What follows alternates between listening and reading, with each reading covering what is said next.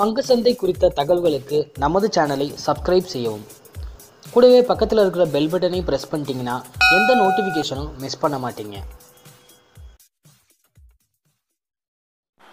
தமிழ் ட்ரேடர்கள் அனைவருக்கும் எனது பணிவான வணக்கங்கள். நம்ம ப்ரீவியஸ் வீடியோஸில் ஒரு கொஸ்டின் கேட்டிருந்தோம். Market கேபிட்டலைசேஷனுக்காண்டி MRF and HDFC bank இந்த ரெண்டு ஸ்டாக் ப்ரைஸை கொடுத்துட்டு இதில் எது பெரிய கம்பெனி அப்படின்னு சொல்லிட்டு ஒரு கொஸ்டின் கேட்டிருந்தோம். அந்த கொஸ்டின்ஸுக்கு நிறைய பேர் கமெண்ட்ஸில் சொல்லியிருந்தீங்க. 90 to 95% மெம்பர்ஸ் ஹெச்டிஎஃப்சி பேங்க் அப்படின்னு சொல்லி தான் சொல்லியிருந்தீங்க. அது ரொம்பவே கரெக்டான ஆன்சர். அது எதனால் அது பெரிய கம்பெனி அப்படிங்கிறத பற்றி இந்த வீடியோவில் தெளிவாக பார்க்கலாம். ஃபஸ்ட்டு ஒரு கம்பெனியோட சைஸை நீங்கள் கேல்குலேட் பண்ணணும்னா ஜஸ்ட் நீங்கள் ஷேர் ப்ரைஸை வச்சு அந்த கம்பெனியோட சைஸை அந்த கம்பெனியோட மதிப்பை நீங்கள் செக் பண்ண முடியாது.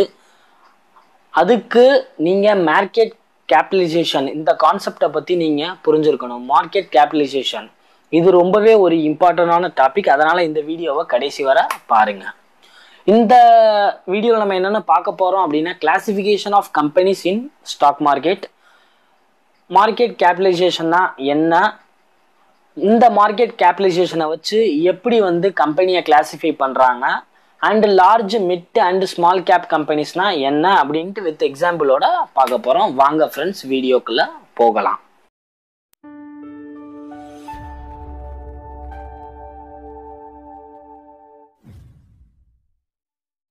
நீங்கள் இன்னும் ட்ரேடிங் அக்கௌண்ட் ஓப்பன் பண்ணலையா?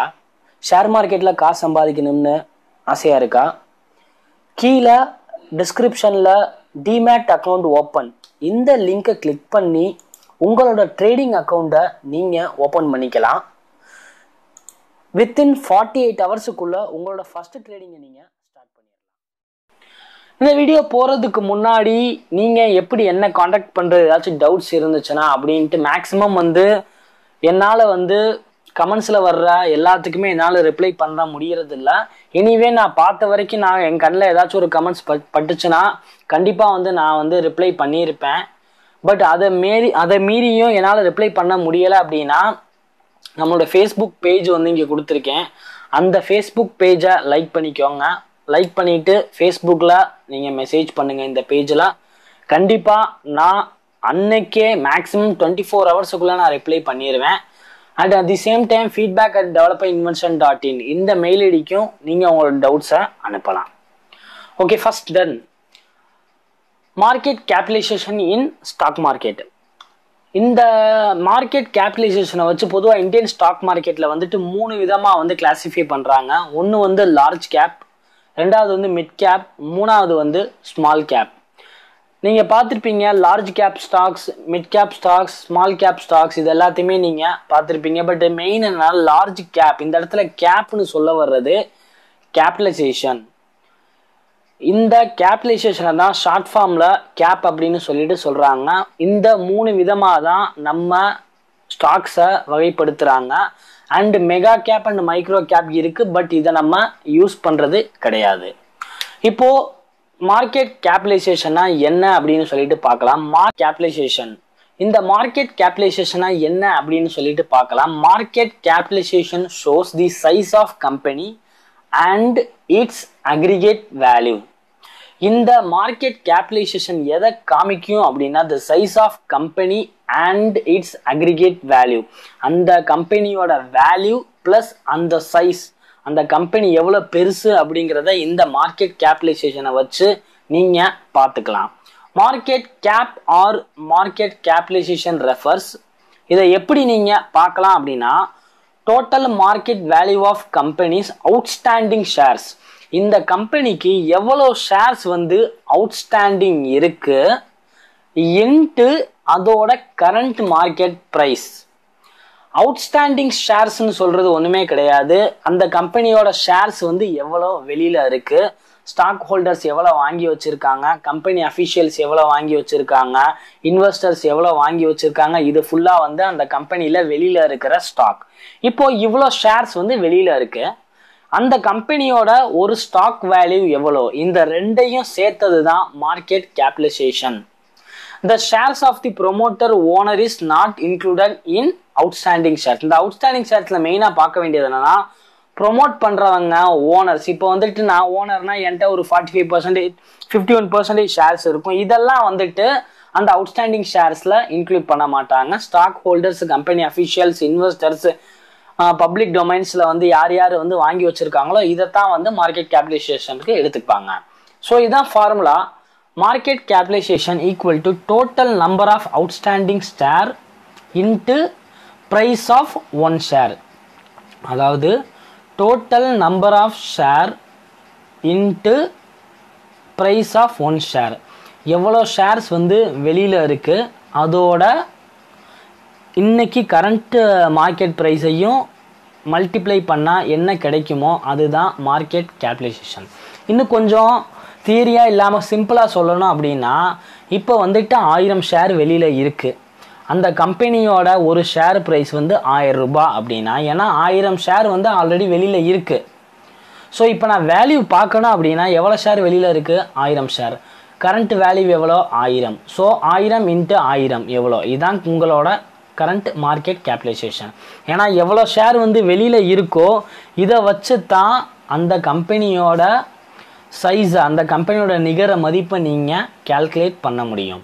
ஃபார் எக்ஸாம்பிள், இப்போ ஏபிசி இதோட கம்பெனி டோட்டல் அவுட்ஸ்டாண்டிங் ஷேர் வந்து 1 lakh. இந்த கரண்ட் மார்க்கெட் ப்ரைஸ் வந்து பார்த்தீங்கன்னா ஒரு ஷேருக்கு 1500 ரூபாய். So the market capitalisation is 1 lakh into 1500 equal to 15 crore. இதுதான் வந்து மார்க்கெட் கேபிடலைசேஷன். ஸோ இப்போ புரிஞ்சிருக்கோம் அப்படின்னு நினைக்கிறேன். இப்போது நம்ம அகெயின் கொஸ்டனுக்கு போகலாம். ஹெச்டிஎஃப்சி பேங்க் அண்ட் எம்ஆர்எஃப் இதில் ரெண்டில் எது பெரிய கம்பெனி அப்படின்னு சொல்லிட்டு கேட்டிருந்தோம். இப்போது இந்த சாட்டில், இந்த ப்ரெசன்டேஷனில் பாருங்கள், இந்த ஸ்லைடில் எம்ஆர்எஃபோட டோட்டல் அவுட்ஸ்டாண்டிங் ஷேர் வந்து பார்த்தீங்கன்னா 42,41,143. இது ஒரு அப்ராக்சிமேட் ஃபிகர் தான். ஏன்னா வந்துட்டு இந்த அவுட்ஸ்டாண்டிங் ஷேருங்கிறது டெய்லி நம்மளுக்கு மாறிக்கிட்டே இருக்கும். இது வந்து ஒரு டைனமிக் வேல்யூ தான். இது வந்து சேஞ்ச் ஆகிட்டே இருக்கும். அண்ட் இதில் கரண்ட் மார்க்கெட் ப்ரைஸ் சிஎம்பி எவ்வளோன்னு அப்படின்னு பார்த்தீங்கன்னா 73,341 கரண்ட் மார்க்கெட் ப்ரைஸ். இருக்கிறதுலே பெரிய அதிக விலை கொண்ட ஒரு ஸ்டாக் வந்து இதுதான் எம்ஆர்எஃப், 73,341. ஸோ இதில் மார்க்கெட் கேப் அப்ராக்சிமேட்டாக வந்து நான் ஃபிகர் தான் போட்டிருக்கேன், 31 கோடி. இதை நீங்கள் இன்டர்நெட்டில் எக்கனாமிக்ஸ் டைம் அந்த வெப்சைட்டில் இல்லை கூகுளில் சர்ச் பண்ணால் உங்களுக்கு கிடைக்கும்.